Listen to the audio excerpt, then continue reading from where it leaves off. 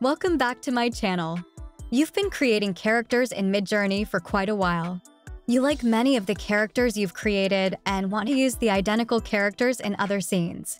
Yet, through traditional image prompting, it's always been hit and miss whether or not you'll get a character with the same face, hair color, and hairstyle. Well, you're in luck. Midjourney just released a new feature to obtain character consistency, and it's very easy to use. I'll include a link to a PDF document with all the prompts I used to demonstrate this new feature. To start, let's say you have a character image like this that you'd like to replicate. With the new character reference feature called CREF, you can get beautiful images like these. Notice how the original character's face, hair color, and style come through.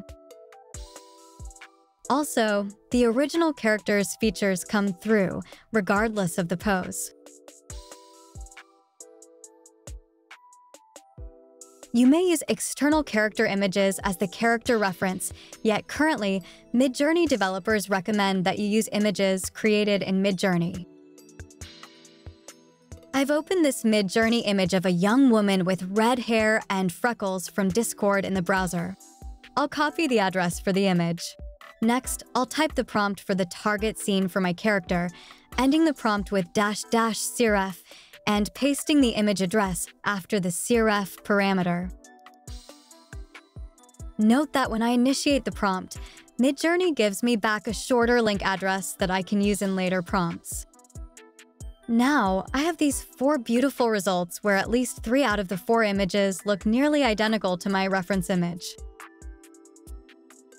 Notice how even the hair color and style match the original image.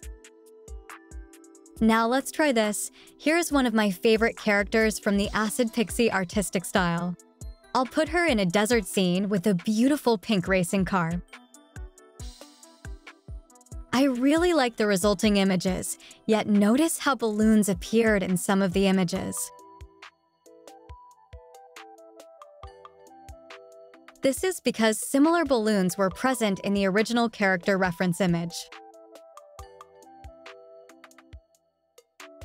I find it is often preferable to isolate the reference character in front of a neutral gray or white background. I used a prompt like this to isolate the character, giving a result like the one shown. Using the same desert and car prompt as before, I now obtain these 4 images. The balloons are now eliminated from the scene and my original character is preserved. Similar to the style reference weight parameter, character references may also have a weight applied. This is done with the --CW option. By default, the character weight is 0, and the highest value is 100 for an attempt to exactly match the original character's face, hair color, hairstyle, and clothing to the best of the AI's ability. Here are 4 results of the same prompt with a character weight of 50. I may notice a slightly stronger match to the original character's face, hair color, and style.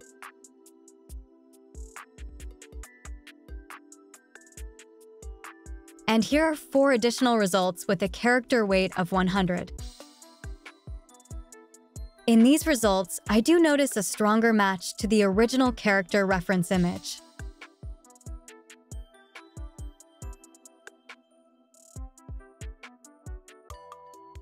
Here's an image of another character I really liked in a prior prompt where he was playing billiards. I've isolated him with a white background. I'll give him a happy emotion and put him on stage singing in a nightclub. Here are the 4 images of my happy singer. I think Midjourney did a great job matching the original character and reflecting the happy emotion as requested.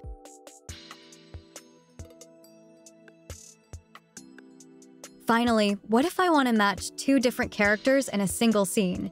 You can do this in a 2-step process. Here's my target prompt for a 2-character scene.